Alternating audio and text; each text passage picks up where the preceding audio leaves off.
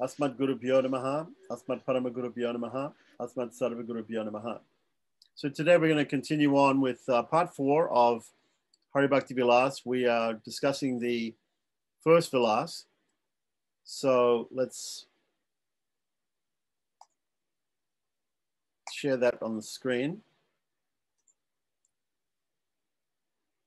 So we finished off yesterday, we were talking about several different mantras, Vaishnava mantras, including the 12-syllable Om Namo Bhagavate Vasudevaya mantra, the 8-syllable Om Namo Narayanaya mantra, the 32-syllable Narasimha mantra, Ugram Viram Mahavishnum Jwalantam Sarvatomukam, Simham Bhishanam Bhadram Mrityum Mrityum Namamiyaham. And now we come to a discussion of Rama mantras. So here in text 147, it gives a Mahatmyam, glories of Rama mantras, coming from the Agastya Samhita, which is a book which is very much got to do with Lord Rama and Rama's worship. So it says, amongst all mantras, Vaishnava mantras or mantras that glorify Lord Vishnu are the best. Amongst all mantras, Vaishnava mantras, or mantras that glorify Lord Vishnu, they're the best. So there might be mantras of other devatas, right? But the mantras that glorify Lord Vishnu and Lord Vishnu's avatars, they are the best. These mantras are superior to the mantras related to Ganapati, Shiva, Durga, Surya, etc. And they award the fulfillment of the desires to the devotees who chant them. So continuing on, says, amongst all the Vishnu mantras, the Rama mantras award superior results. Sri Rama mantras are millions of times superior to the mantras related to demigods such as Ganapati. O exalted Brahmana, simply by chanting Sri Rama mantras, even without taking initiation, even without having taken initiation or having performed other purificatory rituals, one attains all perfection. So we can look in the Sanskrit here, and we can just see in verse 149, it says Vinaiva, which is Vina Eva. Eva means only, or also. Vina means without. Diksham, without Diksha. Without Diksha, Rama mantras give all perfection. Without Vinaiva Puruscharyam, Puruscharyam is the process of perfecting or getting siddhi or perfection of a mantra. And that process is described in detail in Hari Bhakti Vilas chapter 17.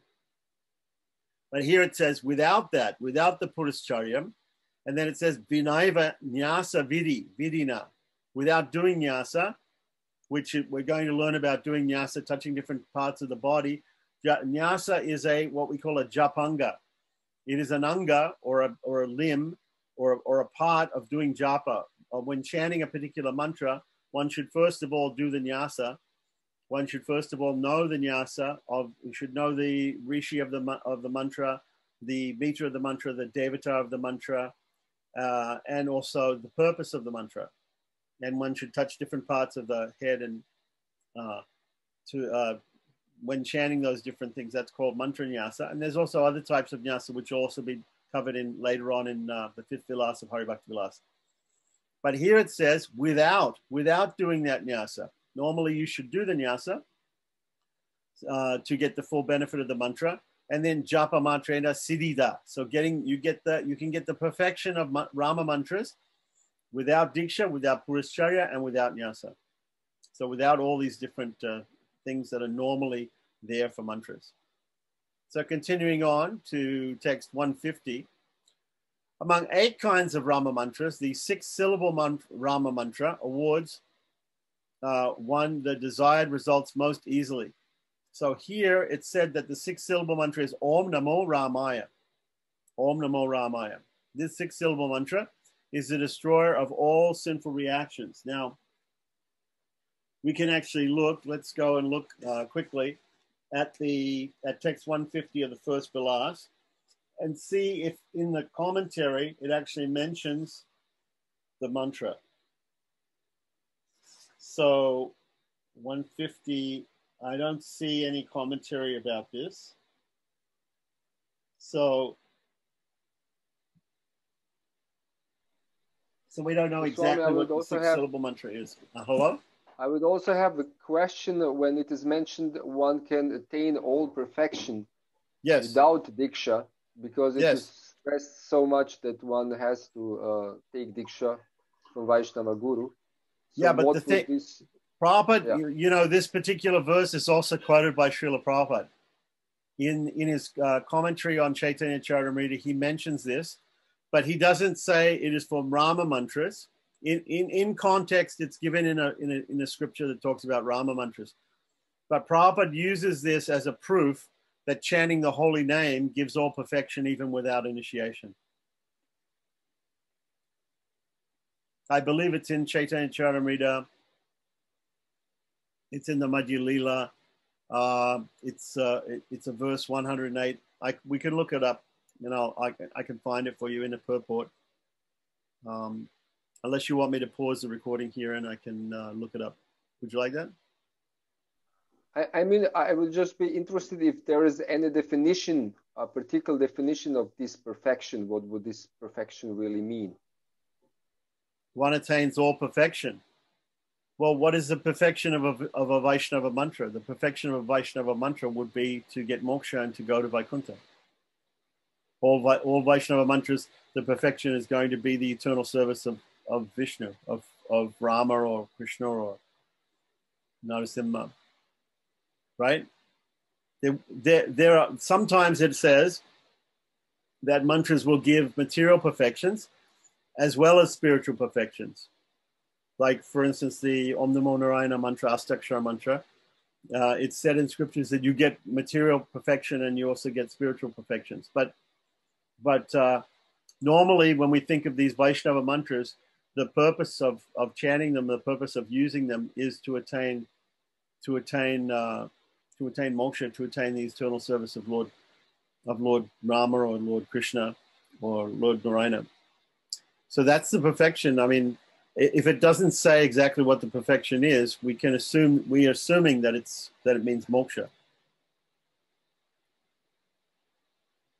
We can't assume the same thing for demigod mantras, because a mantra for Ganapati, if you get perfection of the mantra for Ganapati, you know, you're just simply going to be able to clear obstacles in the way of doing things. But you won't attain moksha because Ganapati can't award you moksha. Right? So we don't know. It doesn't exactly say what perfection is here, but it does say, it's very interesting because nowhere else in the scripture do we read statements like this, that without Diksha, a mantra can give all perfection. Except we do get it a lot in the Gaudiya Sampradaya. We do get about Harinam. And after all, the Hare Krishna mantra is also a mantra.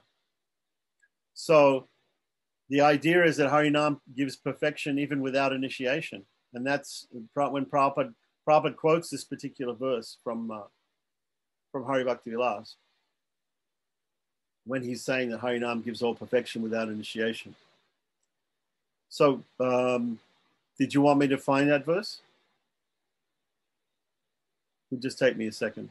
No, yeah, if it takes a second, it's fine. So we had this section here in Hari Bhakti Vilasa was talking about Rama mantras, and it was said from the Augusta Samhita that Rama mantras were so powerful that you could chant them even without initiation and you could attain all perfection.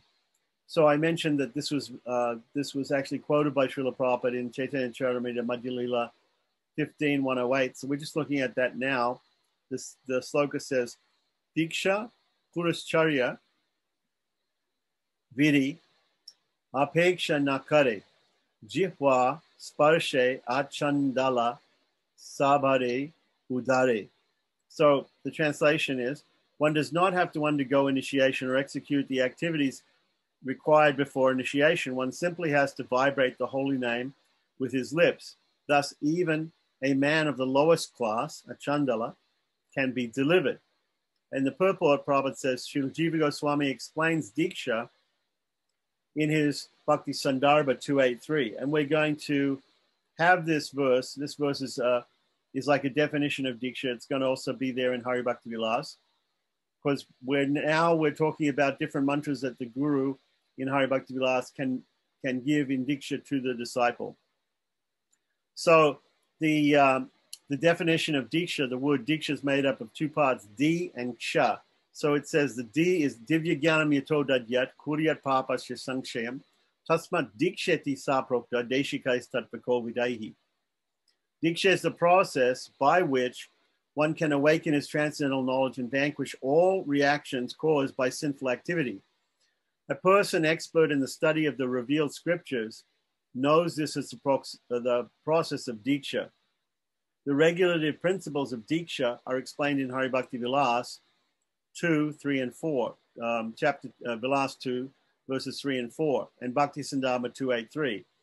As stated, Divya Jnanam Anupetanam Swakarma Dhyanadishu Yatadikaro Nastiha Swach Chopanayanad Anu Tatatra Dikshitanam Tu Mantra Devarchanadishu Nadikaros Tyata Kuryad Atmanam Shiva Samstutam. Even though born in a Brahmana family, one cannot engage in Vedic rituals without being initiated and having a sacred thread. Although born in a Brahmin family, one becomes a Brahmana only after initiation and the sacred thread ceremony. Unless one is initiated as a Brahmana, one cannot worship the holy name properly. According to the Vaishnava regulative principles, one must be initiated as a Brahmana. Hari Bhakti Vilas 2, verse 6 quotes the following injunction from the Vishnu Yamala. Adikshitasya vamoru kritam sarvam niratakam pasu yonim avapnoti diksha virahito janaha. Unless one is initiated by a bona fide spiritual master, all his devotional activities are useless. A person who's not initiated can descend again into the animal species. So this is explaining from Vishnu Yamala exactly what initiation is going to save you from. It's going to save you from regressing. Otherwise, if you don't get initiated, there's a possibility of regressing in your next life and going back to being in an animal life or an animal species. Hari Bhakti Vilas 2, verse 10 further quotes, Ato Gurum Pranam Yaiva Sarvasvam Vinivedyacha Griniyad Vaishnava Mantram Diksha Purvam Vidhanataha. It's the duty of every human being to surrender to a bona fide spiritual master, giving him everything, body, mind, and intelligence. One must take Vaishnava initiation from him. So then later on, it says here, the Bhakti Sandarbha 298 gives the following quotation from a book called Tattva Sagara. Yata kanchanatam yati kanchyam rasa vidhanataha tata diksha vidhanena dvijatvam jayate nrinam. By the chemical manipulation, bell metal can be turned into gold when it is touched by mercury. Similarly, when a person is properly initiated, he acquires the qualities of a Brahmana. The Hari Bhakti Vilas, 17th Vilas, verses 11 to 12, in discussing the Purusharya process, quotes the following verses from the Agastya Samhita, right? So this is the same book that we are looking at, the quote in Hari Bhakti Vilas in the first Vilas, in verses 147 to 149, I believe. We were just looking. It also quotes from the Agastya Samhita, which is a book which mostly speaks about Rama worship. So here, there's another couple of verses which are quoted in the later part of Hari Bhakti Vilas, in Vilas 17. And Vilas 17 is about Puruscharya. It's about Puruscharana or Puruscharya. They're the same thing. It means when you get a mantra from the teacher, then you practice the mantra in a certain way with certain rituals, by doing homa, by doing japa, by doing tarpana, by doing different rituals with the mantra. and also by feeding Brahmins and Vaishnavas. And by doing that, you will get the perfection of the mantra. You will attain the siddhi of the mantra. So this is called Puruscharya, right? So remember that this verse in Chaitanya Charitamrita is saying you don't have to get Diksha and you don't have to do Puruscharya to attain the perfection of the holy name, chanting the holy name. So here, these verses are Puja, Traika Liki Nityam, Japas Tarpana Evacha, Homo Brahmana Bhunktischa, Puruscharana Muchyate. So this is a definition of what is called Puruscharana. It talks about doing japa, doing tarpana, doing homa or fire ritual, and feeding Brahmana Bhuktas. Bhuktis means feeding Brahmins. Guru labdasya mantrasya prasadena yatavidi panchangopasana siddhyai puras chaitad vidiyate. In the morning, afternoon, and evening, one should worship the deity using the mantra, right? That's the idea. Chant the Hare Krishna mantra, offer oblations in the fire, right? So there should be japa of the mantra, worship of the deity with the mantra, japa of the mantra, offering oblations into the sacred fire with the mantra, perform a fire sacrifice, and feed brahmanas. And they also, so offering oblations here means tarpana, means offering water with the mantra through the hand. These 5 activities constitute Puruscharya. To attain full success when taking initiation from the spiritual master, one should first perform the Puruscharya processes. So right after initiation into a mantra, you're supposed to do the Puruscharya rituals, and you're supposed to try to attain perfection of the mantra. And different mantras involve different amounts of Puruscharya or types of Puruscharya. And the normal system is the japa of the mantra has to be 100,000 times the number of syllables in the mantra. That's normally what they suggest in Puruscharya. But for instance, with certain mantras, you have to chant them more or less. For instance, in Kalishantaranya Upanishad, the Hare Krishna Mahamantra, or some people call the Hare Rama Mahamantra, depending on which holy name comes first. In that, it says you should chant 35 million times, 3.5 koti. Koti is 10 million, or a crore in Indian parlance, 10 million. So 3.5 times 10 million is 35 million times. So 35 million times chanting that mantra of 32 syllables is the amount that you're supposed to do for the Puruscharya, right? And that's stated in Kalishantaranya Upanishad. Anyway, but normally the general rule is 100,000 times per syllable. So if somebody initiated you into the Omkara, which is just one syllable, then you have to chant it 100,000 times. Then we'll see when we read Hari Bhakti Vilasa, Vilasa 17, we'll see that you do japa a certain number of times, and then you do homa 1/10 of that time, and tarpana 1/10 of that time. There are different numbers for the different other rituals that you perform with the mantra. Anyway, to continue on. The word puraha means before, and charya means activities. Due to the necessity of these activities, we do not immediately initiate disciples in the International Society for Krishna Consciousness. For 6 months. So what Prabhupada seems to be saying here is he's equating Puruscharya with the 6 months that people spend chanting the Hare Krishna mantra before he gives them formal Harinam initiation. But in actual fact, if we read the 17th Vilas of Hari Bhakti Vilas, we'll find that Puruscharya actually comes after initiation, because you can't chant the mantra before you're initiated into it. However, that's the point. That's the whole point of this sloka in Chaitanya Charitamrita, is that you can chant the Hare Krishna mantra and you can get benefit from it even before you're initiated. Whereas there are some other mantras which you should be initiated first before you can chant them and attain and get any benefit from them.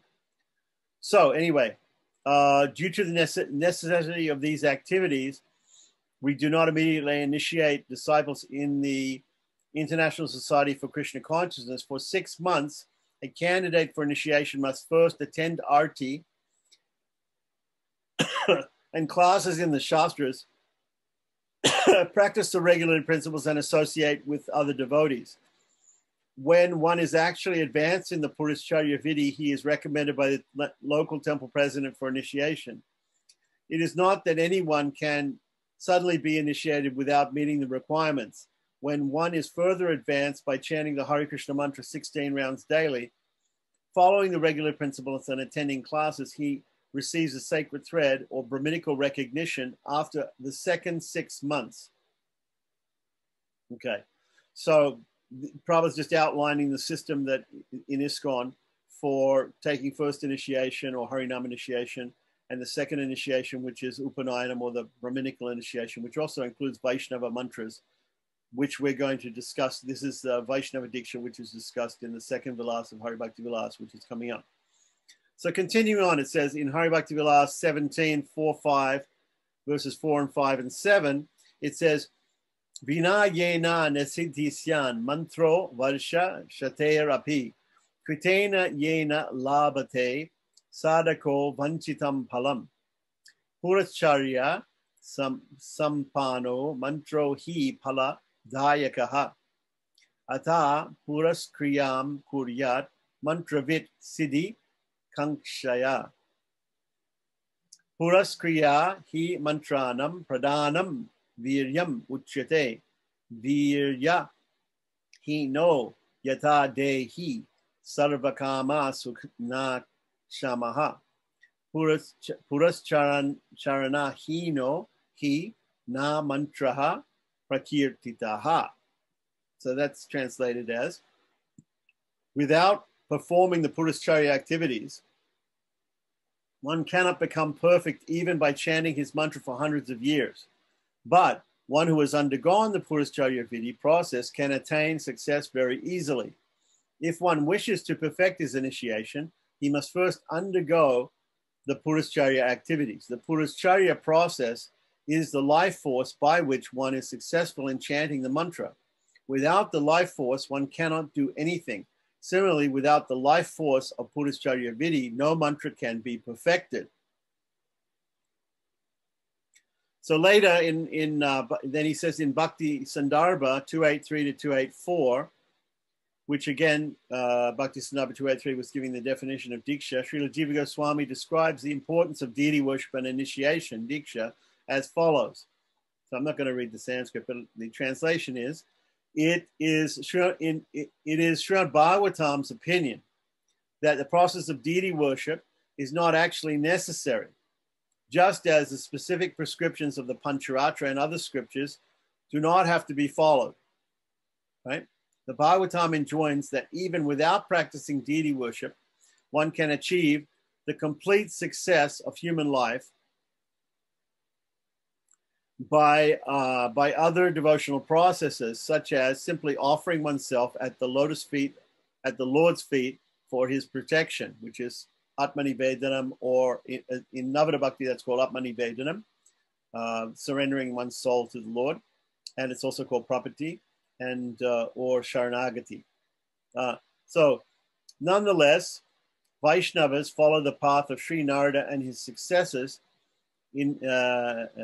following the path of Sri Narada and his successors, endeavor to establish a personal relationship with the Lord by receiving the grace of a bona fide spiritual master through initiation. And in this tradition, the devotees are obliged at the time of initiation to begin engaging in deity worship, which is what is said in Hari Bhakti Vilas immediately after the initiation ceremony, the Vilas 2 on initiation. Then it says in Vilas 3, in the beginning Vilas 3, it says, okay, now you're initiated. Now you have this mantra, now you have to use it. And the way you use it is different ways. You can meditate on the meaning of the mantra. You can do japa of the mantra. You can use it in different rituals.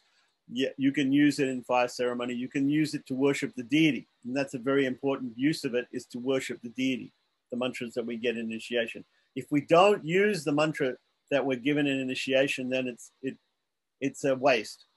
It's considered in Hari Bhakti Vilas that you've wasted the initiation because you haven't used it to worship the deity. So here it says, right, it says, similarly, The Ram Archana Chandrika, now in Hari Bhakti Vilas, this quote is coming, is said to come from Agastya Samhita. So there's another book called Ram Archana Chandrika, which also quotes from Agastya Samhita. So the original source of this is the Agastya Samhita. So it's the same verse as we were just discussing in Hari Bhakti Vilas. Vinay Vidiksham Vipendra Puruscharyam Vinay Vahi Vinay Vanyasa Vidina Japa Matrena Siddhida. You will get the siddhi of the mantra even without initiation into it, even without Puruscharya, even without doing nyasa. So best of the Brahmanas, even without initiation, preliminary purification or acceptance of the renounced order. I think Prabhupada has translated nyasa here as sannyasa. Okay, so sannyasa is a type of nyasa. Nyasa means, the word nyasa means placing. It means, in this sense, it means placing yourself at the feet of the Lord or surrender to the Lord, sharanagati or prapati. So it can mean total surrender, but it also can mean sannyasa should also be total surrender. Sannyasa means total surrender, giving up all material lifestyle and renouncing all material life. Okay, so it's synonymous. I mean, there are two different. So Prabhupada here is translating it as accepting the renounced order. One can attain perfection in devotional service simply by chanting the Lord's holy name. Simply by chanting the whole Lord's holy name. So that's the point. So we continue on. Why don't we read the whole purport here? In other words, the chanting of the Hare Krishna Maha Mantra is so powerful it does not depend on official initiation. But if one is initiated and engages in Pancharatrika Vidhi, deity worship, his Krishna consciousness will awaken very soon. So that was the point being made, that still, even if chanting of Rama Mantra or chanting of Hare Krishna Maha Mantra gives us some, we don't need to get initiated before doing it, and we do it and we still get some benefit from doing it. Still, if we get initiated and we perform deity worship, then the benefit will come quicker and more benefit will come, and it will awaken our Krishna consciousness very soon, is what Prabhupada says. In the identification of the material world, and his identification with the material world will be vanquished. So we'll give up this thinking that the body is the soul, this maya of illusion. The more one is freed from material identification, the more one can realize that spirit soul is qualitatively, but not quantitatively, qualitatively as good as the supreme soul. As at such a time, when one is situated on the absolute platform, one can understand that the holy name of the Lord and the Lord himself are identical. At that stage of realization, the holy name of the Lord, the Hare Krishna Maha Mantra, cannot be identified with any material sound. If one accepts the Hare Krishna Maha Mantra as a material vibration, he falls down. One should worship and chant the holy name of the Lord by accepting it as the Lord himself. One should therefore be initiated properly according to the revealed scriptures under the direction of a bona fide spiritual master. So you see that the actual sloka here in Chaitanya Charitamrita is saying that you don't need to be initiated. You don't need to do Puruscharana or Nyasa. But Prabhupada is taking this advantage of this sloka to preach that although you don't actually need to be initiated to chant the Hare Krishna mantra and achieve perfection, right? Still, it's important that you actually do take initiation, even though it's not necessary. That the Hare Krishna mantra is so powerful. So, although chanting the holy name is good for both the conditioned and liberated soul, it is especially beneficial to the conditioned soul because by chanting it, one is liberated.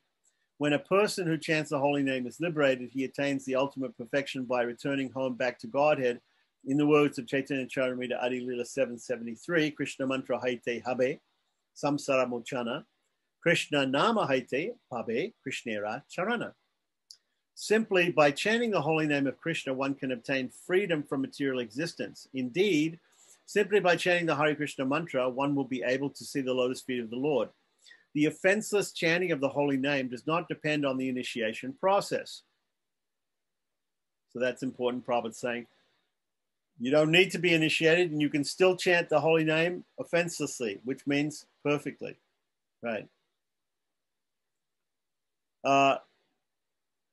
So, although initiation may depend on Puruscharya or Puruscharya, the actual chanting of the holy name does not depend upon Puruscharya Vidhi or the regulative principles. So I'm not quite sure what he's getting at there. Because he equated the Puruscharya as a preliminary 6 months of chanting Hare Krishna before taking the first initiation or the Harinam initiation, and then another further 6 months of following all the rules until getting Upanayanam or Vaishnava Diksha. During the chanting, the holy name, the tongue must work. Simply by chanting the holy name, one is immediately delivered. The tongue is Sevon Mukha Jihwa. The word Jihwa means tongue. It is controlled by service. Sevon Mukha Jihwa, controlled by service. One whose tongue is engaged in tasting material things and also talking about them cannot use the tongue for absolute realization.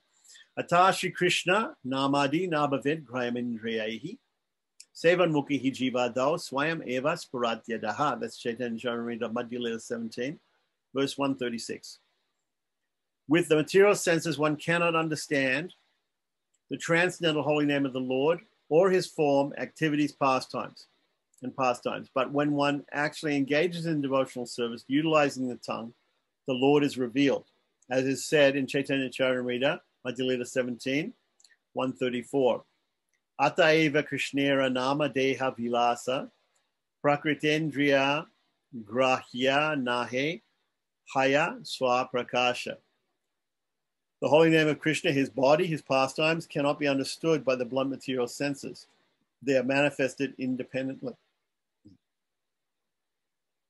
So, if we go back to Hari Bhakti Vilas, and it seems pretty. Prabhupada also doesn't say in that purport, he doesn't speak about what the perfection is that one would get by chanting a mantra without.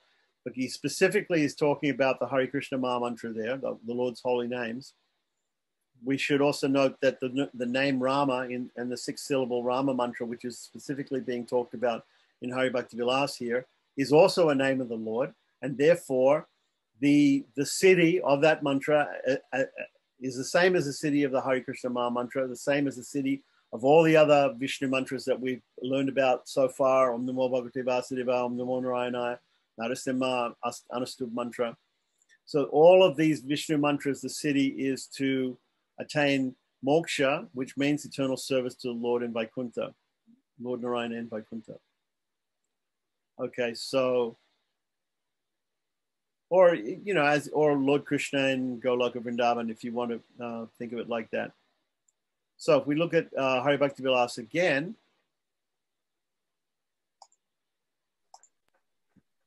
this is does that answer the question as to what Prabhupada also didn't say what the perfection of chanting Hare Krishna was in that purport, but we know from reading other things that the perfection of chanting Hare Krishna offenselessly is that one will go to Goloka Vrindavan and serve Radha Krishna in Goloka Vrindavan. That's the perfection of that.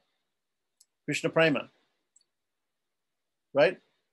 So we should also think that somebody who wants to worship Lord Ramachandra, which is the specific mantra here is Ram mantra, he can chant the 6-syllable Rama mantra without initiation, and he can attain all perfection.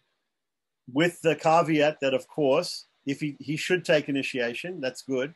If he does take initiation, and if he does perform nyasa, and if he does perform puruscharya, that's also good, because those things are given by the Lord in the scriptures. So we should do all those things. We can do all those things, but we don't need to do all those things, which is what the purpose of this verse, the verse 149 here, is explaining that without Diksha it also works. Okay? Without Diksha, without Puruscharya, and without Nyasa. Yeah, I'm just thinking also about this aspect of offenses that you mentioned. And of course, without instructions, particular instructions, it would be hard to avoid offenses and then really to achieve fast success. It would be also one factor, okay. Perhaps. If we remember in the Bhagavatam, in the 6th canto, Sanketyam parihasyam va stobam helanam eva va vaikuntanama grahanam ashesha grahanam vidu. It's the most important verse in the 6th canto. It's the definition of namabhas. There are three, according to in Gaudiya Vaishnavism, we talk about three types of chanting. There's offensive chanting, right? Offensive chanting means that you're performing one of the 10 offenses, or even there are other offenses in deity worship that you might be doing. There are different offenses. If you want to read extensively about the offenses, you should read a book called Harinam Chintamani by Bhakti Thakur. It's a conversation between Lord Chaitanya and Haridas Thakur, who is the Namacharya, and one chapter about each offense, how to recognize it, how to not commit it, right, and how to get over it, right. One chapter on each, and then a chapter on offenses in deity worship, how they affect the chanting of the holy name. So then after that, higher things are explained. But in the Bhagavatam itself, it gives this definition of namabhas, which is the middle standard of chanting. There's offensive chanting. Once we don't commit any offenses, right, we don't exactly have pure love of God, and we're not chanting purely pure love of God. It's not the topmost form of chanting, but at least we're not committing any offenses. It's sort of a neutral stage that is called namabhas, which literally means like a shadow of the name, not exactly the name, like the name. So namabhas is what Ajamil did when he chanted. He yelled out the name of his son when he was dying. His son's name was Narayana, and he yelled out, Narayana, Narayana, please come here. And he wanted his son to come be with him when he was passing away. But being the name of the Lord also, it was chanting, but there were no offenses because he wasn't committing any offense when he chanted it. So that verse, Sanketyam Parihasyam Va, says, even if you're counting or joking or singing a song or somehow or other, if you chant the holy name of the Lord without offense, you're not necessarily chanting it totally purely or in love of God, but you're not making any offense, you will attain all perfection. Right? So that's the purport of that verse. So, yeah, I agree with you that one has to avoid offenses, but that's the whole idea. The whole idea of performing the Purusharya is to get siddhi of the mantra, So by following the rules and regulations of the Purusharya Vidhi, then and doing the nyasa and doing everything you can to avoid the offenses, right? Then you'll come to the perfection of the mantra. But here it says, once again, the whole point of this sloka is without diksha, without purusharya, and without nyasa. It says very clearly, vinaiva diksha, vinaiva purusharya, vinaiva nyasa. Without all those things, the Rama mantras, siddhida, japa mantrena siddhida. By chanting this mantra, you can get all perfection. And it's the same thing with the Hare Krishna mantra too, right? That's what Prabhupada's trying to say, that even without these things, you can attain perfection. Now, should we therefore forget about initiation, forget about Purusharya, forget about Nyasa? No, we should still do those things, as you said, because the Lord commands those things to be done in the scriptures, so we should do those things. But even if somebody doesn't do those things, still they can attain all perfection. That's what it says.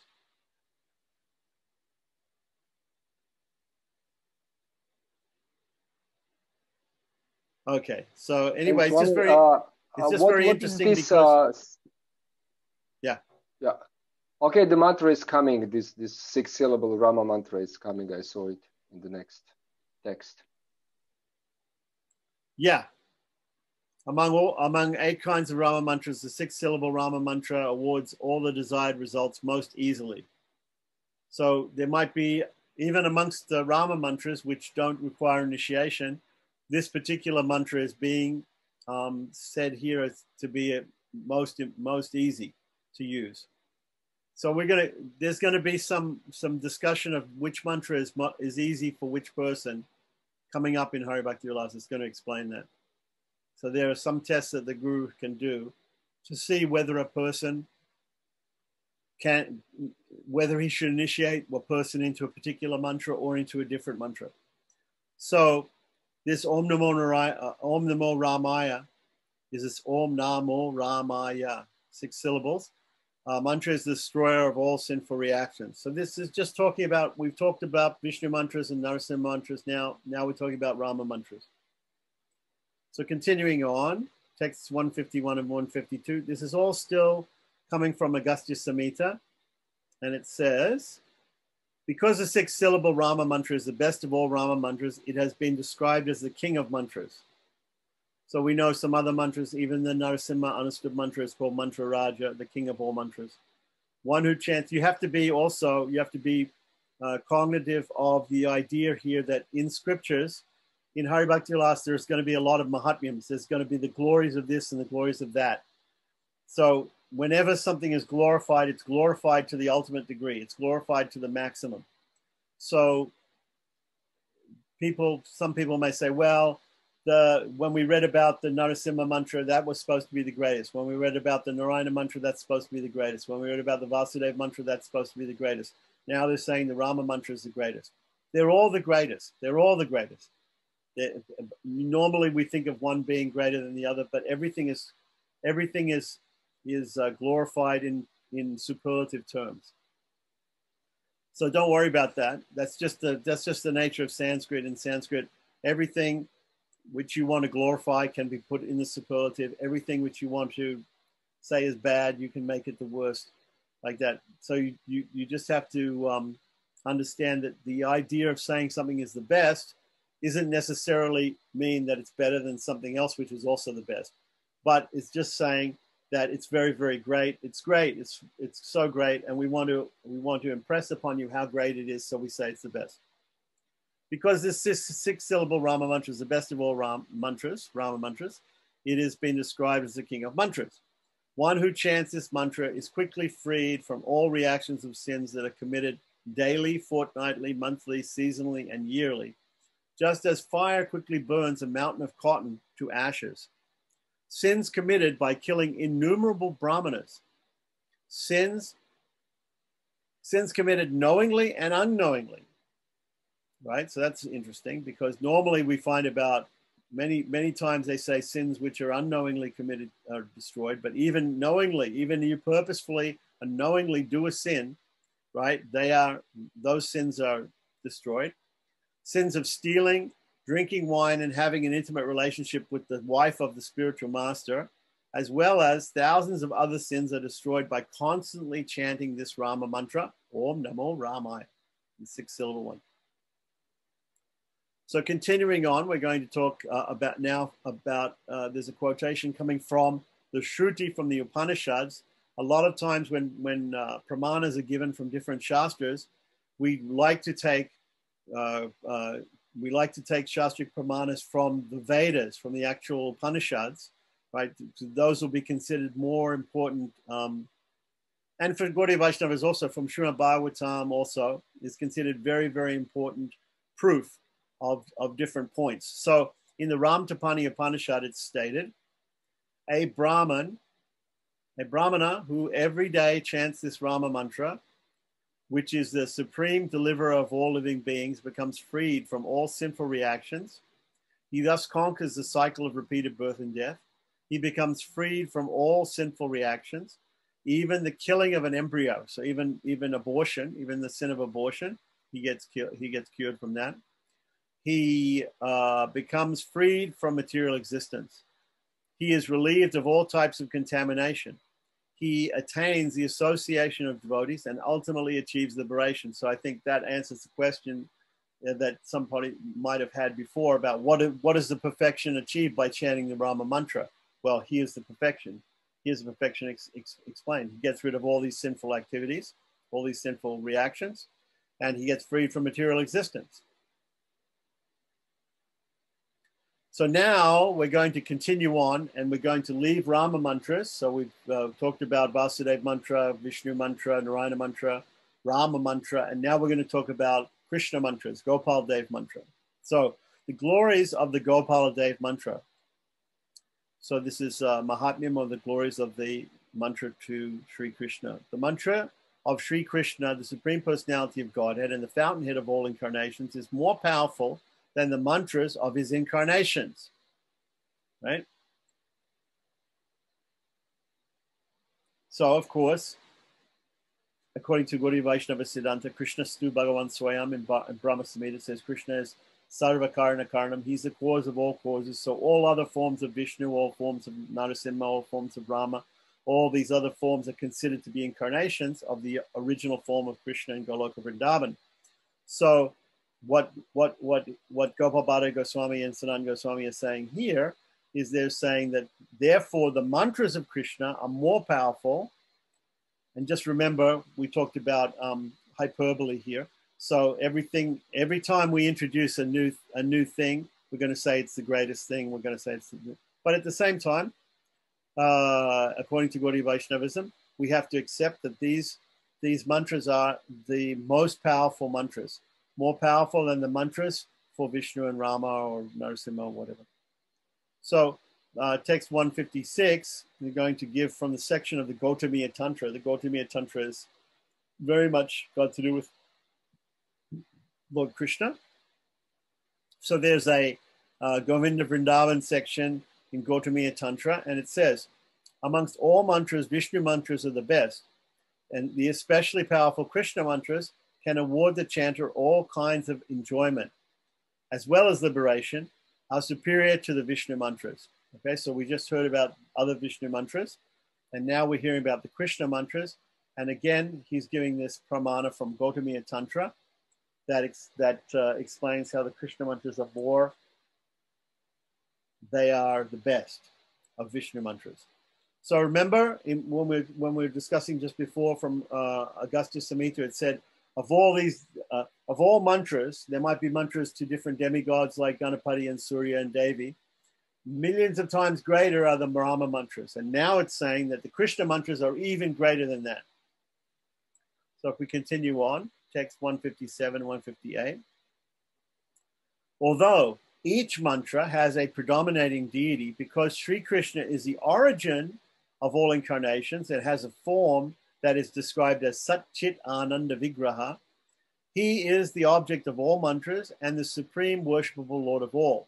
Simply by remembering him, the devotee attains all kinds of enjoyment and ultimate liberation. Text 159. Because Sri Krishna unlimitedly manifested his supremacy in his pastimes as a cowherd boy in Vrindavan, mantras in relation to him are the best of all. The 18-syllable mantra is the best of all mantras in relation to Sri Krishna. Okay, so now, this is also continuing on from Gautamiya Tantra. It's saying that not only are Vishnu mantras greater than any other Devata mantras, any mantras to any other demigods. Not only that, but Krishna mantras are the best out of the Vishnu mantras. The Vishnu mantras are the best out of all mantras. But better than that, the Krishna mantras are better than the Vishnu mantras. And out of all the Krishna mantras, which are the best mantras, the best Krishna mantra of all is the 18-syllable mantra. Krishna Govindaya Gopijana Vallabhaya Swaha, the Gopal mantra. Okay, so now we're going to get a specific, now that we've introduced that, after we've got the pramanas from different shastras saying that Krishna mantras are better than all other Vishnu mantras, right? Now, specifically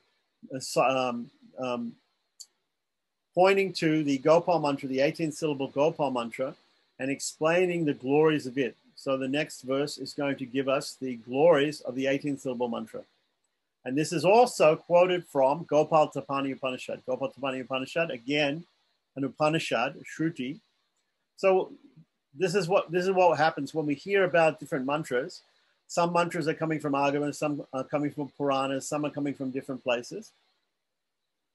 But when we hear of a mantra coming in the Shruti, in the Upanishads, that mantra is considered to be very, very powerful and very important. So similarly, we have the Narasimha mantra coming in Narasimha Tapani Upanishad. We have the Rama mantra coming in Ram Tapani Upanishad. We have the Gopal mantra coming in Gopal Tapani Upanishad. We have the Narayana Astakshara mantra coming in Narayana Upanishad. Atavashira Upanishad. We have the Hare Krishna mantra coming in, Kalishantaranya Upanishad. All of these are Upanishadic mantras. They're coming in the Upanishads, they're Shruti. So they're considered by everybody to be very powerful. So especially here, this Gopal Tapani Upanishad is quoted on the Gopal mantra, and it says, once great sages headed by Sanaka asked Brahma, "O Lord, who is the greatest of all? Who is the person that death personified is afraid of? Who is the person who by knowing there is nothing left to be known?"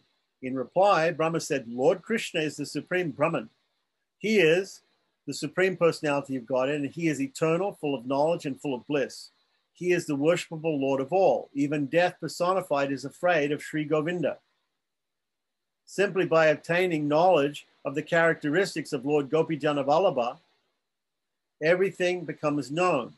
This material existence is under the control of his external energy, Maya. The sages asked Brahma, who is Krishna? Who is Govinda? Who is Gopijana Vallabha? Okay, so now what's happening here is, if we look up in the Sanskrit, we'll see that the words, the different names, Krishna is known by these different names. Krishna, right? Govinda, and Gopijana Vallabha, right? And even the word Swaha is used here in the Sanskrit.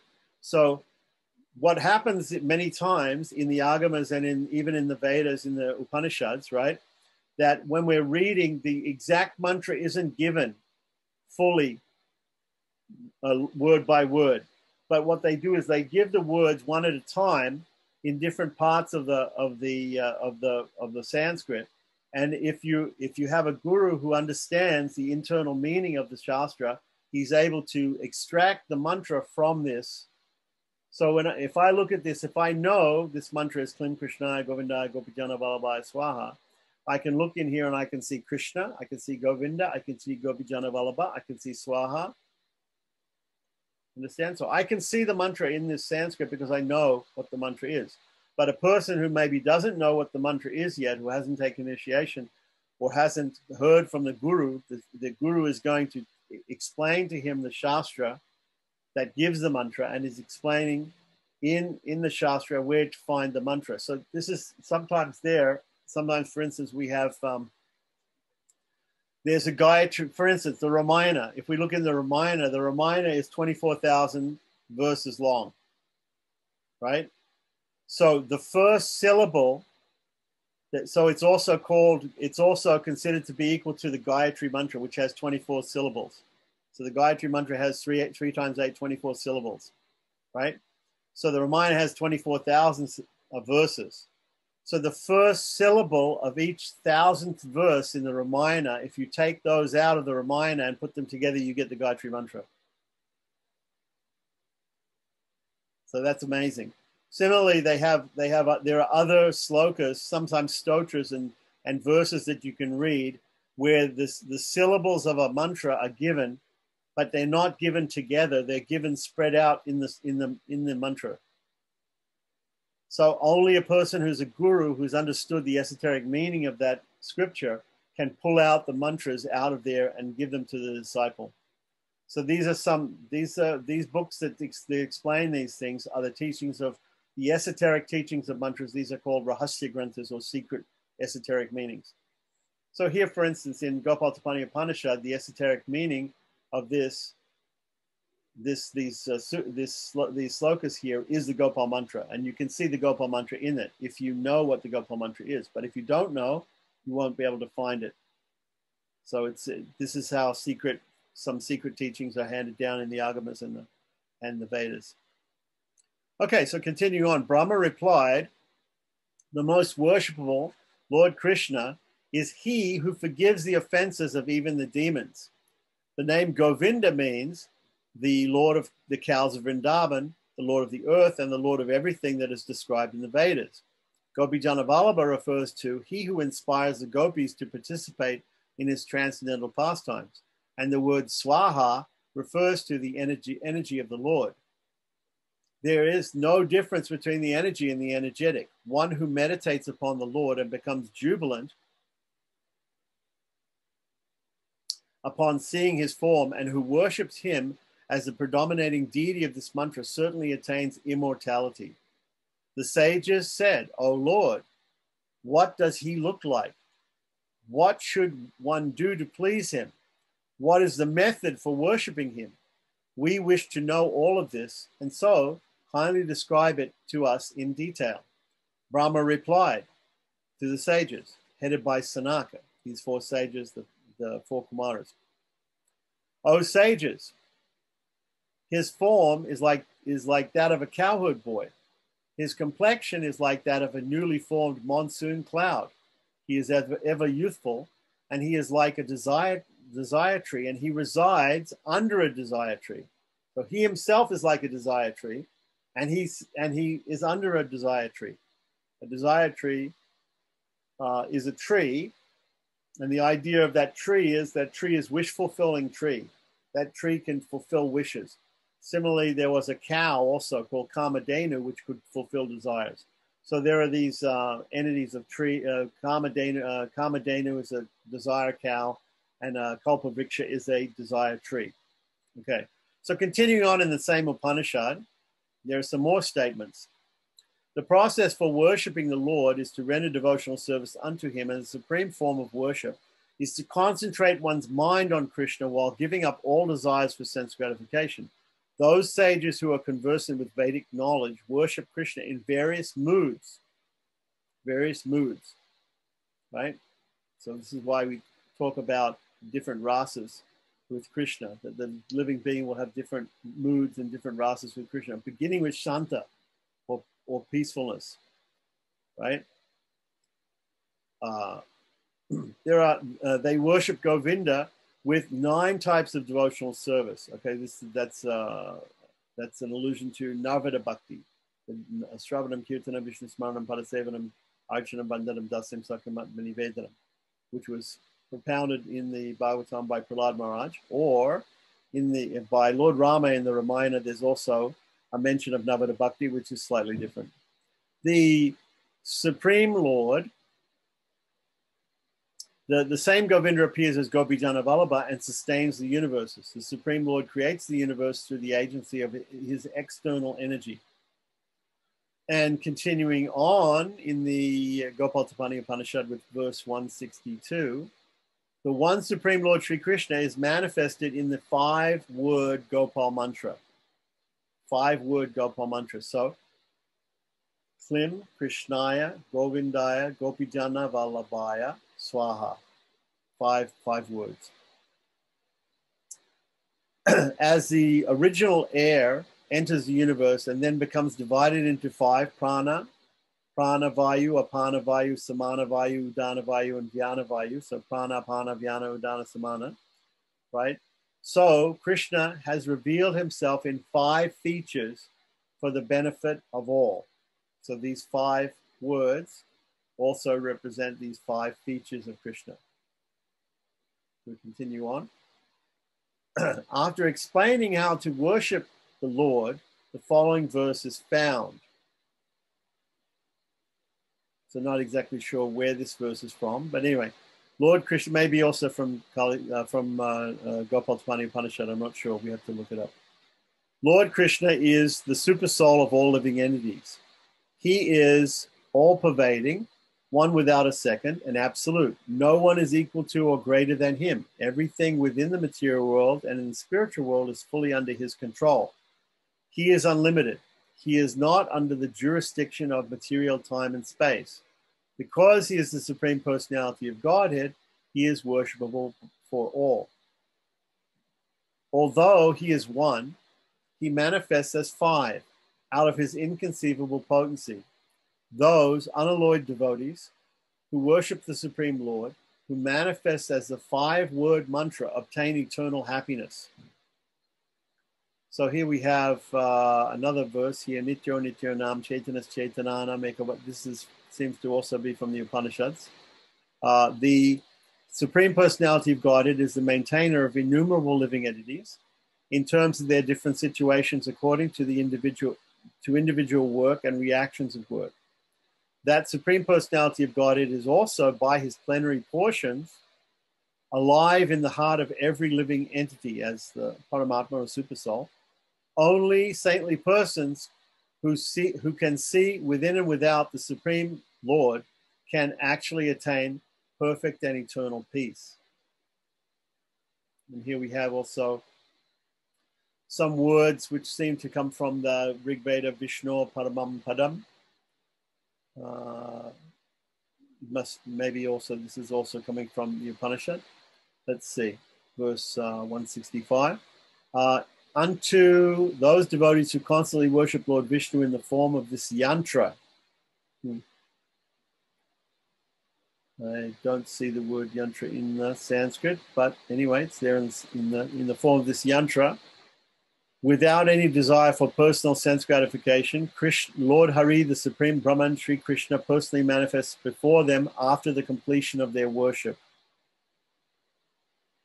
This is like a palashruti or a benediction on the person who performs this particular worship with this five-word, 18-syllable Gopal mantra. And there may be a yantra, which is a mystical design, which goes along with it. That person will have Krishna will personally manifest before them at the end of the worship, which is also what is stated in Ram Tapani Upanishad and Narasimha Tapani Upanishad. For instance, there's a Pratyangira mantra in Narasimha Tapani Upanishad that if you chant, the benediction is that the Lord will appear personally before you. So in the beginning of creation, the Supreme Lord, this is text 166, first created Brahma. Sri Krishna then assumed various forms such as Matsya and Hayagriva to deliver the Vedas, right? So if we remember the Matsya incarnation saved the Vedas. There was a big inundation and there was a big flood, and the Vedas were saved by the Matsya avatar. And then also Hayagriva, there were two demons called Madhu and Kaitapa who stole away the Vedas from Lord Brahma, and the Hayagriva incarnation came and killed those demons and returned the Vedas to Lord Brahma. So this all happened in the beginning of creation, which were submerged within the water of annihilation. The Lord then instructed the Vedas to Brahma. Every person who desires liberation should take shelter of the self-manifest Supreme Personality of Godhead, Krishna. So, it says here in verse 167, the 18-syllable mantra is the origin of all other mantras. So, some people, when they quote this, they say, therefore, if you're initiated into the 18-syllable mantra, if it's the origin of all other mantras, if it's the greatest of all other mantras, that means that if you are initiated into this mantra, therefore you can use other mantras as well, even if you're not initiated into them, because it's the origin of all the mantras, and therefore you can consider yourself to be initiated into all mantras. Some people say like that. So, of course, normally people will get initiated into any mantra that they actually use. But at the same time, if there's a mantra that has to be used, I know particularly in Gaudiya Vaishnavism, many people are not initiated into certain mantras, but still they have to worship different deities like Nityananda or Radha, or they're not initiated into a Radha mantra or Nityananda mantra specifically by their guru or in their guru parampara. But still, because they're initiated into the Gopal mantra, the idea is that they can use those other mantras as well. So, the 18-syllable mantra is the origin of all other mantras. Lord Krishna reveals himself to the devotee who chants this 5-word, Klim Krishnaya Govindaya Gopijana Vallabhaya Swaha. 5-word, 18-syllable Govinda mantra, which begins and ends with Om. So here it says, Om Karenantaraitam Ye Japanti. So it's specifically suggesting here that one should chant the Gopal mantra beginning and ending with Om. So one should say Om, Klim Krishnaya Govindaya Gopijana Vallabhaya Swaha, Om, like that. So sometimes this is also discussed in Mantra Shastra. Sometimes there are different bija mantras which we start a mantra with. And those can be changed according to the purpose of chanting the mantra. And so here, this particular sloka here is recommending that people should chant the Gopal mantra starting with Om and ending with Om, and the 18 syllables in between. So, but of course, you're going to take, every guru is going to give instruction to his disciples about how that particular disciple, or all of his disciples, depending on the guru, he's going to give specific instructions on how to chant the mantra, or how to use the mantra, or what the meaning of the mantra is. So that's left up to the guru. But at the same time here, in Hari Bhakti Vilasa is a quotation that says, one can chant the Gopal mantra with beginning and ending with Om. Persons who desire liberation from material existence and eternal peace should always chant this Govinda mantra. So that's just one way of chanting it. I don't know if there's anything more said about that in the purport. If we look at verse 167, if we see if there's anything in the purport about that in the commentary.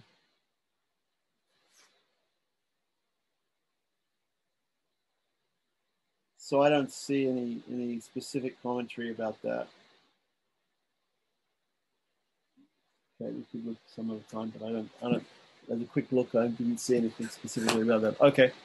So anyway, continuing on, text 168, mantras such as the 10-syllable mantra became manifested to the sages headed by Sanak. Later on, these mantras were practiced by the demigods headed by Indra, who desire opulence, as well as sages headed by Sanaka, who desire liberation, and devotees headed by Narada, who desire devotional service. So let's have a look at that. So we have a 10-syllable mantra. The 10-syllable mantra usually of Gopal is said to be Klim Gopi Jana Vallabhaya Swaha. So instead of Krishnaya Govindaya, they take out the Krishnaya Govindaya from the 18-syllable Krishnaya Govindaya. That's 6.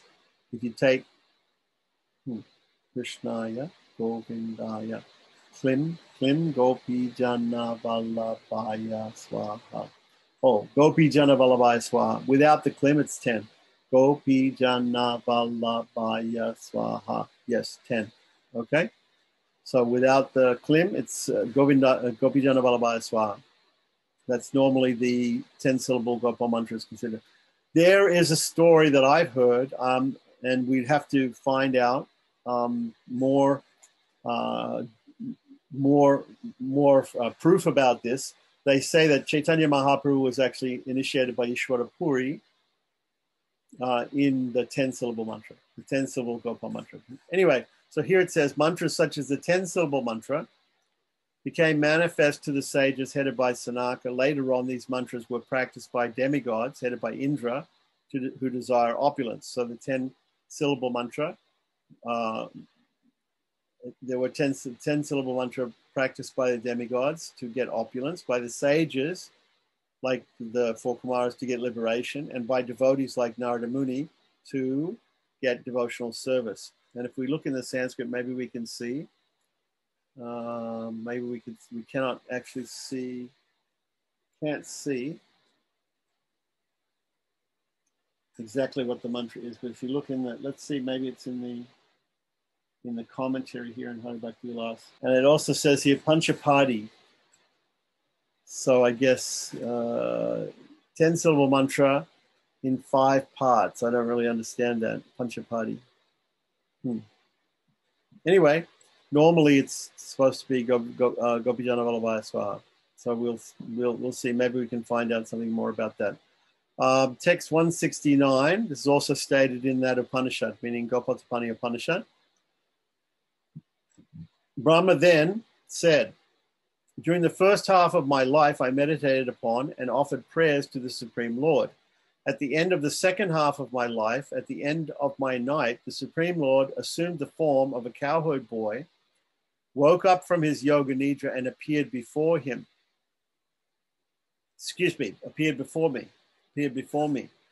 When the Supreme Lord appeared before me, I offered my obeisances at his lotus feet with love and devotion. At that time, the Lord imparted to me the 18-syllable mantra that is non-different from him to empower me to create. After telling me this mantra, the Supreme Lord disappeared. So that's interesting, okay? Because Brahma here is saying that at the end of the second half of his life, at the end of his night, okay, so we know that Brahma does different he creates things, right? And so, but it's funny because initially normally we understand that this mantra was given to the Lord, was given to Brahma at a certain time, maybe at the time of his birth or when he was very young. But here, Brahma specifically saying in Gopaltapani Upanishad that he got this mantra at the end of the second half of his life. So usually Brahma is considered to live for 100 years of his time, and so we are actually in the second half of his life, but we're not at the end of the second half of his life. So the Gopaltapani Upanishad is talking about a time when there was a Brahma, and at the second half of his life, at the end of one night, right? When we know that when the day comes, there's another creation, there's a small creation, and every night of Brahma, there's a small dissolution or destruction of the universe in a certain way. Not a big pralaya, but a small one. So he says that the Lord appeared to him at that time and gave him this 18-syllable mantra, which is non-different from him, to empower him to create again the next day. After telling me this mantra, the Supreme Lord disappeared. Thereafter, when I desired to take up the work of creation, he again manifested before me in the form of a cowherd boy and displayed to me the would-be universe within the 18-syllable mantra. So the Lord again afterwards appeared to Brahma and showed him the mantra and showed him that the universe is actually within the mantra. So the mantra is also non-different from the universe in some way. Thereafter, I created water from the letter Ka in the syllable Klim. Earth from the letter La. Fire from the letter E. It must be E, long I, E. And moon from the Bindu, which is the Anushwara, the M. So Klim, from Klim he created earth. From Klim he created water, earth, fire, and moon. I then created the sun from Klim, from the full syllable Klim. Then I created the sky from the word Krishnaya, air from the word Govindaya, and the Surabhi cow and the 14 types of knowledge from Gopijana and Vallabhaya respectively. Now, there's going to be some more esoteric and deeper understanding of this. You probably have to read a commentary on Gopaltapani Upanishad to understand exactly how this idea syncs with the idea of the Sankhya form of creation. So in Sankhya philosophy, the Vaishnava systems of philosophy, the different Vaishnava sampradayas, they accept the Sankhya system of philosophy as far as the creation of different elements and how that came about. And we can see that in the Puranas like Srimad Bhagavatam, where it describes creation. It goes according to the Sankhya system. There are two Sankhya systems. One is called Nirishvara Sankhya and one is called Saishvara Sankhya. So the Vaishnavas accept the Sarishvara Sankhya, which means we accept that the Lord, the Supreme Personality of Godhead or God, created the universe and he created it in a certain way. There was also another person, an atheist also called Kapila, who also preached the Nirishvara Sankhya, which is the idea that matter just evolved by itself and there was no God. So we follow the one where God created the universe from different forms of matter and the different forms of matter and things. So in order. So this would have some relationship to the Sankhya system of creation. So the idea is, after Brahma saying here in the Upanishad that Krishna appeared to him and showed him the universe is actually within the Gopal mantra, or is non-different from the Gopal mantra. So therefore, what parts of the Gopal mantra represent the different elements in the process of creation is now being described. Okay. So after that, I created all the moving and non-moving beings, including men, women, and those that are neuter, right? So males, females, and those that are neuter. In this way, I completed the work of creation. Okay. So now leaving the Gopaltapani Upanishad, text 170 and 171, talk about the Gautamiya Tantra again. From the Gautamiya Tantra, it's going to be explained a little bit more in detail about the different aspects of the Gopal mantra. So Brahma created the universe from the sacred syllable Om. That's considered to be the seed, just like we have these seed mantras. Kliyam is also a seed. It's called Kamadev seed. So it's from the syllable Om. Brahma created the universe. So this is described in the Shruti Shira Upanishad. The earth was produced from the syllable La. Water was produced from the syllable Ka. So we already heard that before. Ka is water and La is earth, right? And also there are Panchapanishad mantras in Pancharatra which identify different syllables with different elements. So for instance, Lam Pratibhyatmane, Gandham Samarpayami, right? This is Panchapuja, and it describes that the scent, which comes from the earth, right? It has to do with the syllable La. So La represents earth. Ka produces water. Fire was produced from the syllable E, the long I in Kliyam, right? Air was produced from the sound, the Anushwara, I believe. Oh no, from sound, air. What does it say up here? Vayu Nada. Nada means sound. Okay. Sound. And sky produced from the Bindu. The Bindu is the dot, which represents the Anushwara or the M in Kliyam. So Bindu and Nada are both parts of Anushwara, I believe. So Bindu and Nada, so air and sky are produced from the Anushwara in Kliyam. But here they've separated out Bindu and Nada into two different things: the sound and the Anushwara. So that is why this mantra is said to be the origin of the 5 elements. Okay, so we have these 5 elements. So we have earth, water, fire, air, right? Air and ether, right? Sky. Sky is ether, right? So this is why this mantra is said to be the origin of the 5 elements. It's actually the Kliyam Bij itself is the origin of the 5 elements, the 5 gross elements, or Shtula Bhutas. From Swa, of Swaha, appeared the spirit soul, or the Jiva, and the super soul. So Swa means oneself, so it means self. So Swa of Swaha comes the self, or the Atman, the Jiva, and the super soul. And so there's the soul, there's the individual soul, and the super soul. There's the Atman and the Paramatman. And from Ha, of the Swaha is cut up into 2, and is Swa and Ha.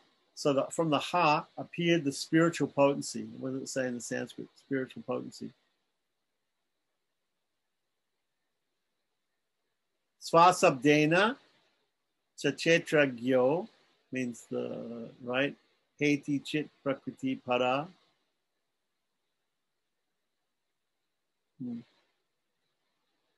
Okay. Again, we need a commentary to understand exactly all of these, the significance of the different words in the Gopal mantra, but it seems to be very simply being put here that the soul and the super soul come from the word, the syllable Swa, and from Ha comes spiritual potency, right? Spiritual potency or energy.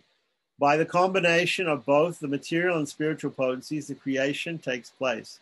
The creation is finally dissolved into Swaha. Dissolved into Swaha. So it's saying here, Laya. Laya means dissolution.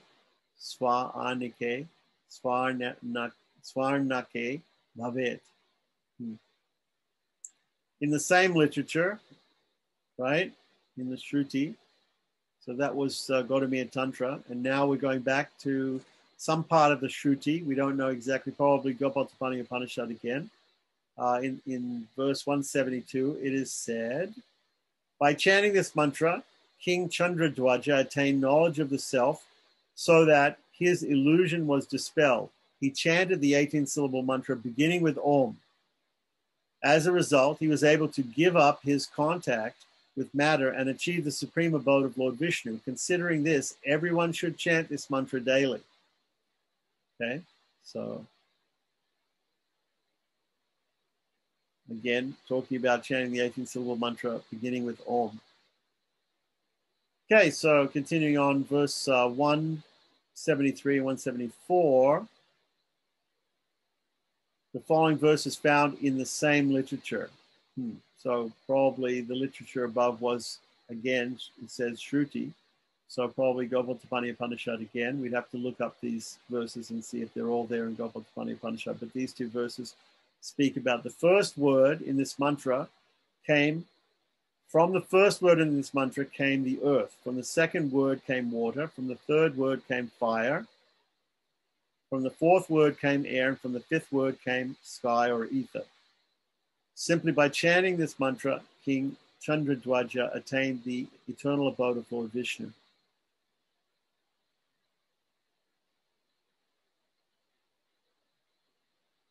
Okay, so here he's talking about the words, not the syllables. Paded, from the pada, from the word, right? Yasya purva paded, bhumir. Tritiyat, Shalilod Bhavaha. Tritiyat, Teja, you say so, earth, water, fire, and smell here. Gandhavahana, earth. Chaturtad, Ganda, air, must be air. Panchamat. Okay. So, text 175. The abode of Goloka, which possesses a form of pure goodness, which is uncontaminated, which is free from the influence of the modes of passion and ignorance, which is free from lamentation, and which is devoid of the influence of greed and illusion, is non-different from the 5-word mantra. This mantra is non-different from Lord Vasudeva.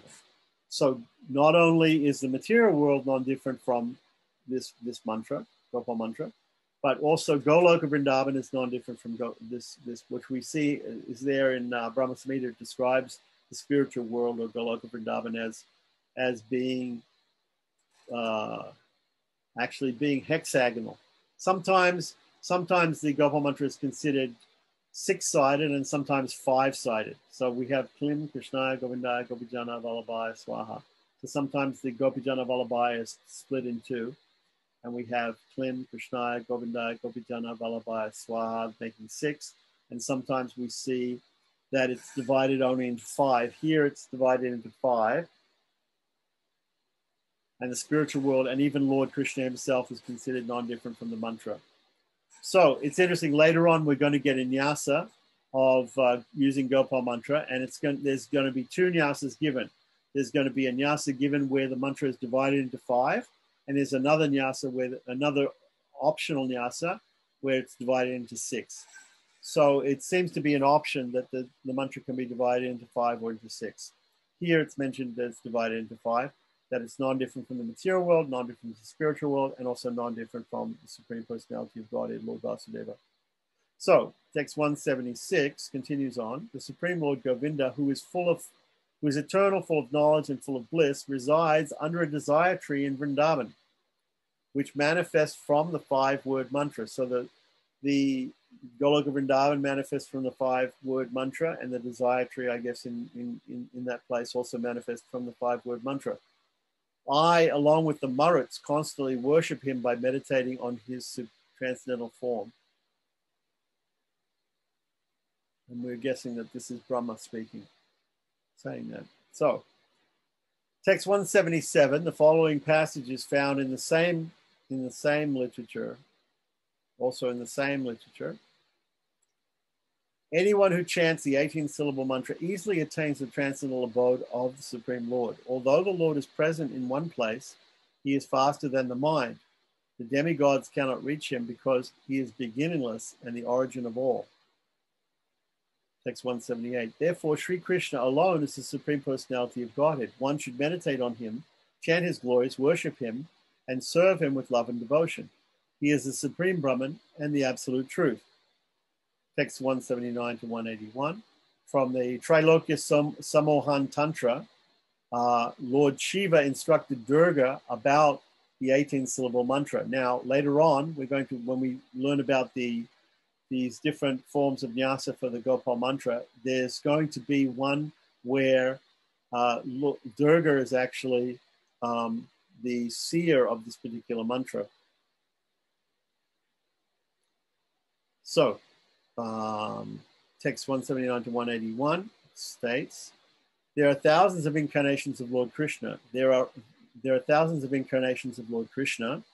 They are all controllers of the universes and are capable of awarding the four objectives of life: religiosity, economic development, sense gratification, and liberation. So that's dharma, artha, kama, and moksha. The childhood pastimes of the incarnations are rarely discussed. Lord Krishna enacted many wonderful pastimes as a child. In these pastimes, he sometimes displayed mercy and sometimes awarded punishment. Now I shall disclose to you the great mantra of Lord Krishna as a child. So what he's saying here is that there are many incarnations of the Lord. So we've discussed some of the incarnations, Narasimha and Rama. There's many different incarnations, right? And they all had pastimes as childhood pastimes. Well, maybe an exception could be Lord Narasimha, because he didn't really have a childhood. He just appeared very quickly. But anyway, he's saying here in this mantra that the Lord in his different incarnations has childhood pastimes, but really we don't know of the childhood pastimes of some of the other incarnations, but we know specifically about the childhood pastimes of Lord Krishna, in which he awarded mercy, displayed mercy and awarded punishment to different personalities. And so now, because we're talking about child Krishna as a child, a young child, so Shiva is going to explain a mantra to Devi, to Durga, right? For child Krishna. This may be the same mantra, the Gopal mantra.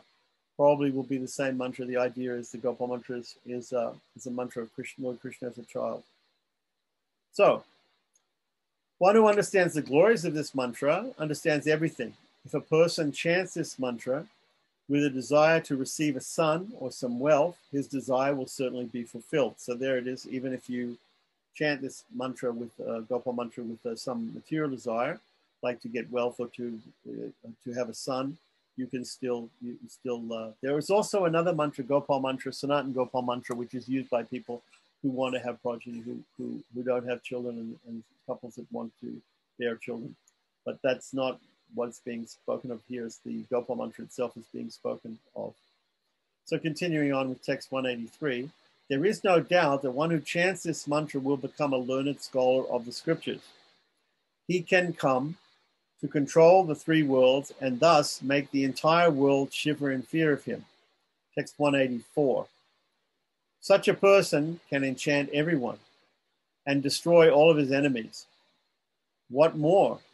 The chanter of this mantra certainly attains liberation. So that's interesting. So they have these things that you can enchant someone or you can destroy your enemies. These are normally, in Narada Pancharatra, it describes that using the Gopal mantra in different ways, chanting in different ways, you can use it to destroy enemies and also to enchant people. So this enchanting people means putting them in hypnosis or just having them come under your control, is normally in Mantra Shastra called Vasikarnam. So Vasikarnam is not usually something which is practiced by Vaishnavas, but is practiced very much, these destroying enemies and enchanting people is practiced very much in black tantra. But in white tantra or in the Vaishnava tantra, it's not normally done. But in Narada Pancharatra, there are some descriptions of how to use the Gopal mantra to do these things, to attract women and attract wealth and attract and to destroy enemies and things. But you have to chant it in different ways. So that's beyond the purview of Hari Bhakti Vilasa. Unless people want to go into that, we could look at Narada Pancharatra, we could explain that also. But that's there. Okay, so then continuing on verses 185, 186. As a touchstone usually means a stone which you can touch the things and it turns those things into gold. Or it gives, just like the tree and the cow, it might give all desires. It might be something that fulfills your desires. As a touchstone is the best amongst all jewels. As a cow is the best amongst all animals. As a chaste wife is the best amongst all ladies. As a Brahman is the best amongst all human beings. As the Ganges is the best amongst all rivers. The 18-syllable mantra is the best among all mantras. So we're still talking about the 18-syllable mantra, although we did at a certain point talk about the 10-syllable Gopal mantra, but we're now talking about, again, continuing to talk about the 18-syllable mantra, and it's the best of all mantras. As Vaishnava literature is the best of all literatures, as eloquent words are the best of all words, this mantra is the best of all mantras, the best of all mantras. Continuing on to text 187, and he's further said, Lord Shiva is again talking to Devi in this Samohan Tantra, I believe, Samohan Tantra, right? Yeah, Trilokya Samohan Tantra, right? This is a Tantra. And a lot of agamas and tantras are spoken by Lord Shiva to Devi, to Parvati.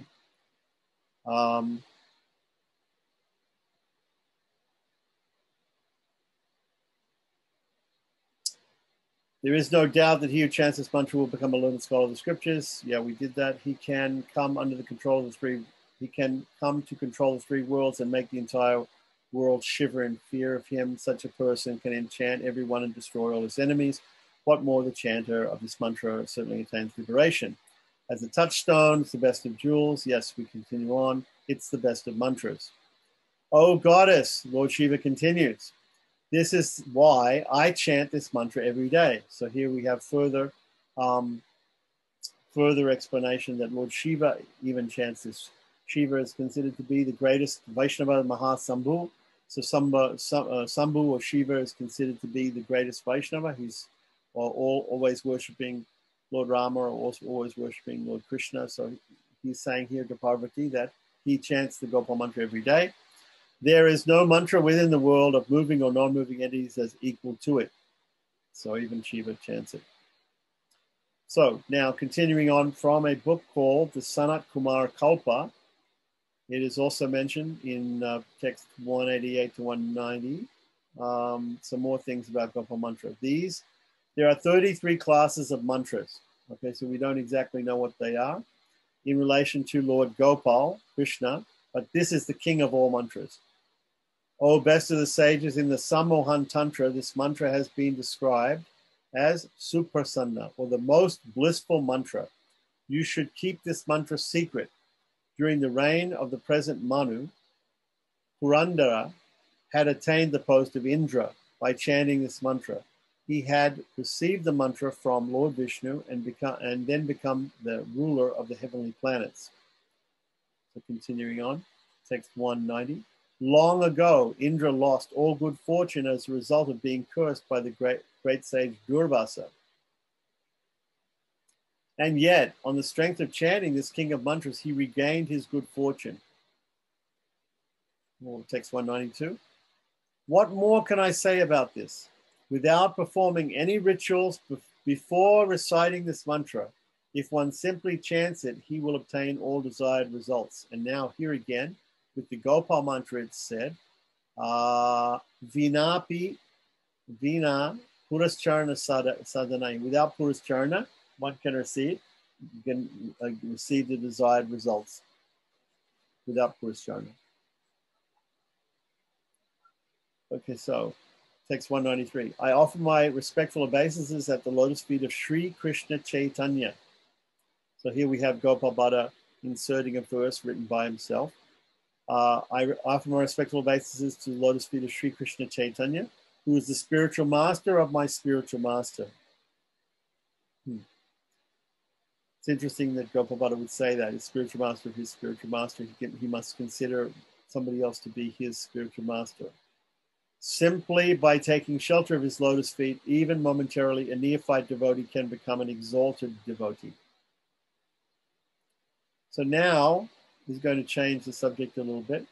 And the next subject is text 194, the qualities of a candidate eligible for chanting this mantra. You can see the emphasis that they put on the glories of the Gopal mantra here in the Hari Bhakti Vilasa, over and above the other mantras, the other Vaishnava mantras, which are also mentioned. That's because they're going to use, throughout Hari Bhakti Vilasa, they're going to use that mantra for the worship of the deity for many different things. Obviously, there's more esoteric understanding of the Gopal Tapani Upanishad obviously has some deeper meanings about the different mantras and different syllables in the mantra and what it means. And I was sort of surprised. The one thing I was surprised was that when in the Upanishad it says that Krishna or the Lord instructed this mantra to Brahma, but only in the last half of his life or at the end of his life. It sort of was strange for me to hear that from Gopal Tapani Upanishad. Maybe we could look at Gopal Tapani Upanishad and see what it exactly says. We have two copies. We have one which was published by Tripurari Swami on the basis of the North Indian text version of it, translated by Jagadananda. And the other one I have is which comes from the Adyar Library, which is a critical edition from the manuscripts in South India. So I have both, and we could look at them also to get more insight in Gopal Tapani Upanishad and exactly what it says.